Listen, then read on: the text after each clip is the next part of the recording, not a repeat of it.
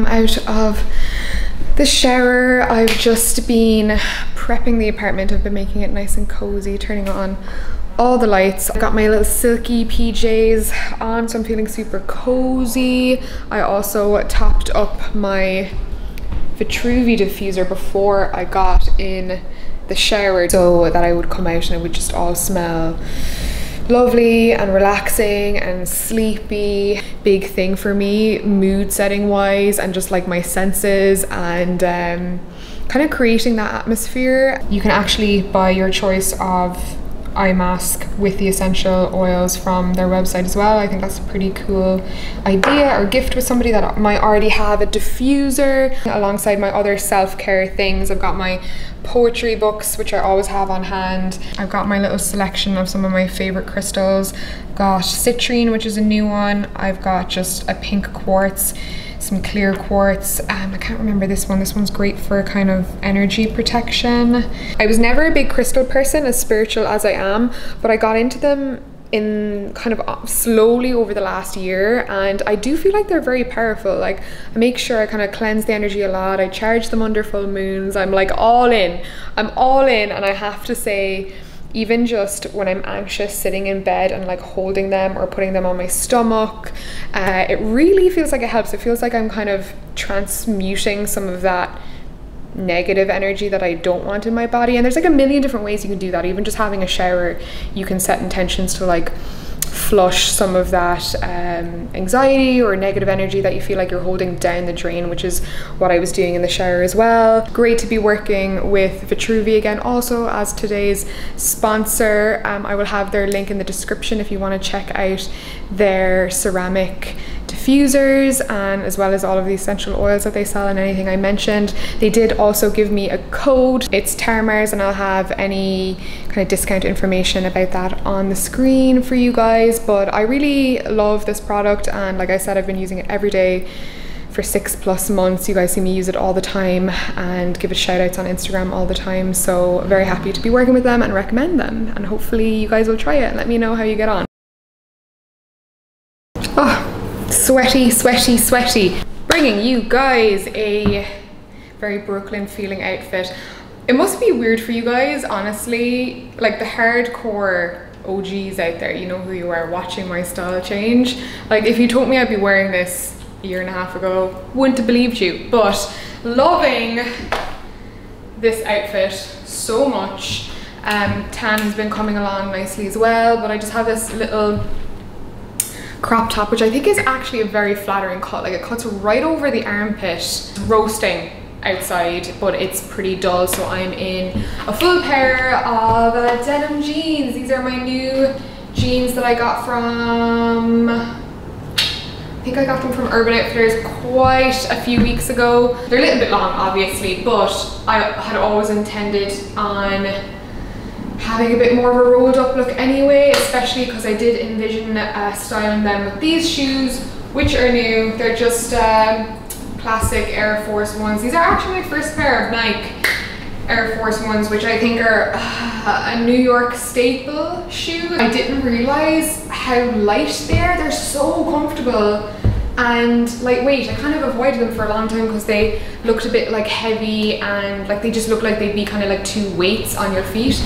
but they're really not. They're such a great versatile chunky sneaker, and I feel like they go with so much. They go with, you know, like high socks and like cute little summer dresses. I went on a major sneaker shop this week because I just realized I had nothing to go with any of the clothes I have at the moment. I literally just had my Supergas, which are, bless them, worn and dirty to death, and yeah, the Air Force Ones were sort of like a new addition to suit the slightly more fun pieces that are sneaking their way into my wardrobe. I really, really love this denim. It's just super baggy and boyfriendy, but fits me perfectly. I got the 27. I don't have any finer details to really show you, like bags and all of that, but the scent I'm wearing today is this one from Chanel. It's like my weekend scent, and it's Friday currently, so it's I think it's one of the, is this a boutique fragrance? I'm not. You can probably get it online,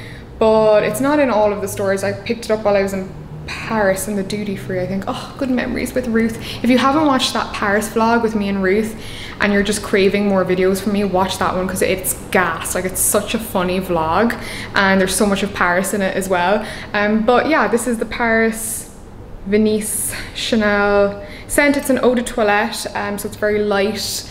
Yeah, sweet, floral, teensy bit of maybe like vanilla or musk in there. I'm not quite sure, I never looked up the notes, but I did used to work for Chanel for 6 years on the counter, so all of my retail people, shout out to you guys. I feel like Mademoiselle fans, Chance fans, you like that one. It's almost like if you mixed Mademoiselle and Eau Fresh together, that's kind of what it smells like. Do you have something slightly newer on my lips? I picked up this in Williamsburg the other day because Sephora is open again. You can't swatch anything.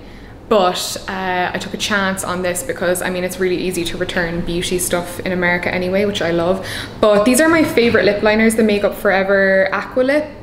And the Charlotte Tilbury ones, I have to say, do not have any staying power on my lips at all. They fade really badly on my skin texture, but these are great, especially for summer because they're waterproof. And you guys know I'm a huge fan of the shade 3C with a little bit of Glossier Generation G lipstick and like over it, but they don't match up entirely, so I wanted a lip liner that would match better with that Glossier lipstick, and this is definitely like almost a perfect match for it. It's just a little bit darker but the same tone. I don't know what I'm up to actually. I'm just gonna run a few errands today, but I might catch you guys later for like a cooking segment or something. I'm definitely gonna go out and get some groceries and see what we cook up. Showered, the skincare is on. I did a workout, didn't bother kind of filming that again because there's only so many workout montages you can see. They all sort of look the same. This is the story with my vlogs in general, but you guys seem to like it and we do try and switch it up just a little bit every week. But yeah, I'm making dinner now. I'm starving because I ended up having a pretty late workout. It's been a pretty packed day, even though it may not look like it because I didn't really vlog.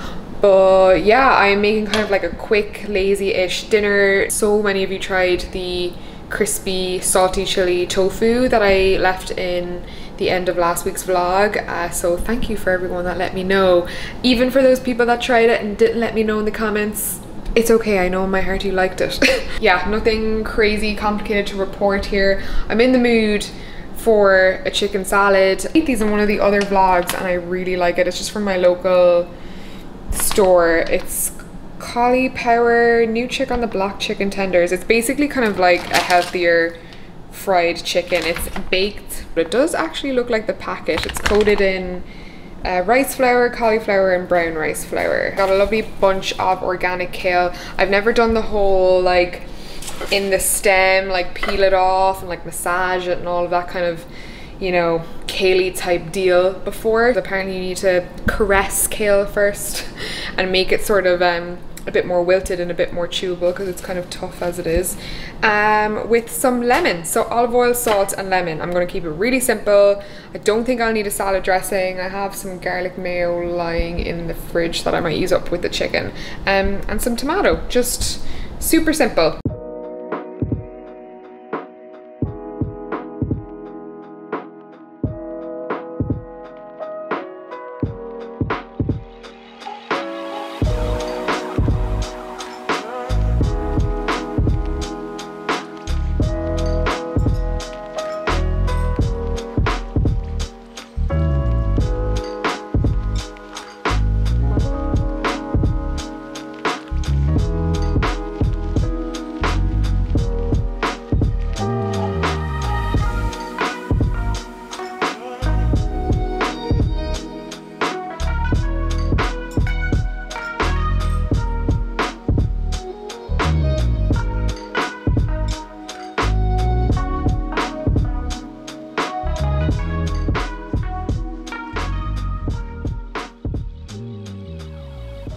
You know what? I would love to get better at plating food because I think the food that I make is actually really nice. I just don't know how to plate it properly to like make it look pretty. Is there like a course that you can do? I would be giving Sweetgreen a run for their money right now. I think that, my friends, is a dinner success. I'm absolutely exhausted. I'll see you guys tomorrow.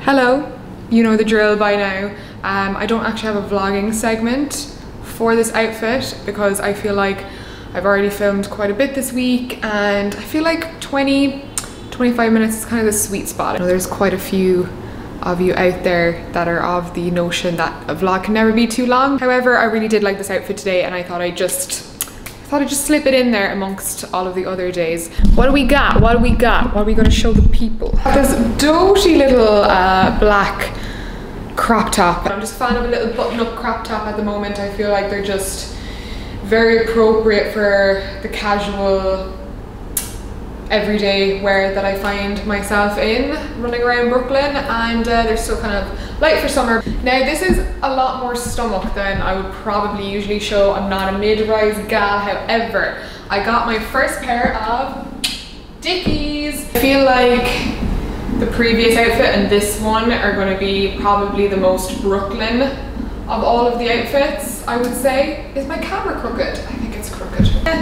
I think we're G. I'm just gonna have to fix it in editing if it's crooked, but yeah, I've had my eye on the Dickies. This is me trying to sell them to you right now. Is it working? It's Ruth.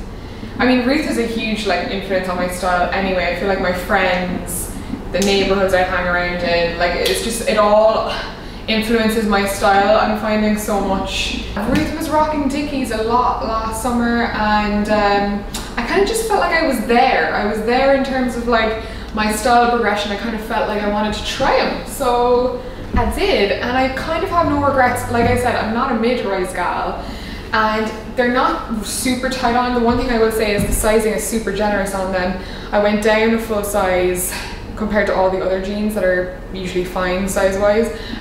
But if you want them fitted, go 2 sizes down, like super fitted. But they're a little roomy, and like I feel like mid-rise and a little roomy is, you know, it could probably do with a belt, let's just say. I don't know if you can kind of tell, but you know, they're not super thick and really heavy. They're really, really comfortable. Also relatively well priced in my opinion, and yes, I'm styling them with the same Air Force Ones. I really wanted to wear them with a different pair of trainers that I got, but I had to send those back because they were a little too big and reorder them, so I'm just gonna have to wait. But you get the gist. Just a little extra bonus outfit for the day. Hair is clipped up, which I am a big fan of. Hey, how y'all doing? Last outfit of the week. I'm getting a little bit ahead of myself because I've actually gone and got my hair cut that I may or may not have mentioned at the start of the vlog. It's not that I didn't vlog the experience, I did. I brought you along to the salon with me, with my amazing hairdresser at Bumble and Bumble in Uptown in Manhattan. But it was like pissing rain that day, and I didn't end up bringing my camera in because it was just so, it couldn't have been more rainy, and it was all day long, and I didn't want to break my camera. But I did get some beautiful iPhone B-roll shots, which I think you're going to enjoy anyway. Obviously they're not as high quality, but you guys seem to not really mind. I don't think equipment or quality really matters if you capture the moment, you know. And it was a really beautiful time in New York, even though it's not how I envisioned my first day back in Manhattan after 3.5 months. You know, I was really hoping to see it on a beautiful sunny day. It was beautiful nonetheless. Like, seeing New York in stormy, rainy weather is like something out of a movie. Yeah, here is my haircut.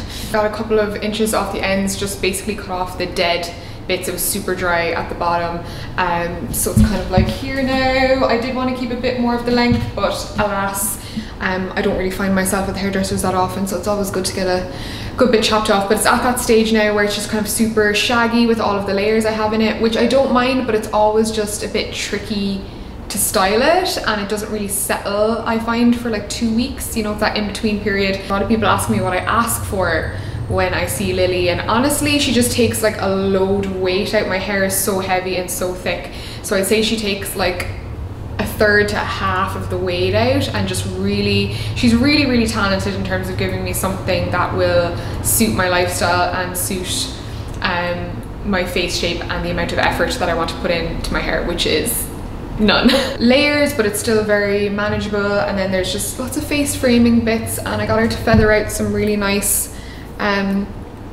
front pieces for me so that when I tie up my hair, my favorite types of outfits, something that's comfortable, practical, probably a little bit on the smarter casual side, seeing as it's kind of all black, but for me it's just like a really comfortable outfit. I'm wearing my Chanel Dad sandals again for a bit of chunkiness, and the And Other Stories skirt that I think you may have seen in my last video. I'm kind of in two minds now about whether to get it taken up an inch or not. I feel like at the length that it is now, it's just really appropriate for like running around in the daytime in terms of comfortableness and like not worrying if it's going to blow up or anything like that, or have any inappropriate moments. But I do love the wrap style. I think as well, just with the wrap skirts in general, I feel like they just suit my body type. I always like to bring more attention to my waist, and also if your weight fluctuates a bit, I can just kind of adjust it. So I really like the skirt for that. It's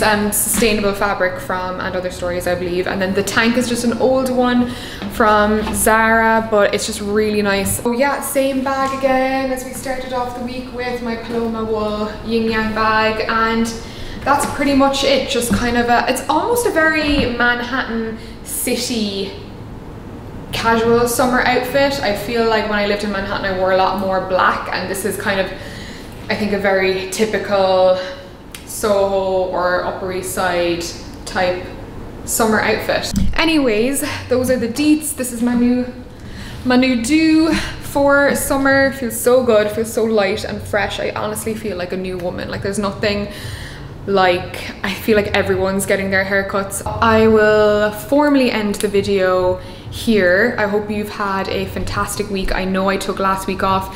It was actually because we couldn't get this video approved in time. I did kind of have it ready to go, but I know you guys will enjoy it nonetheless. And yeah, I'm sending big love on this Sunday to you all. I hope you have a fantastic upcoming week.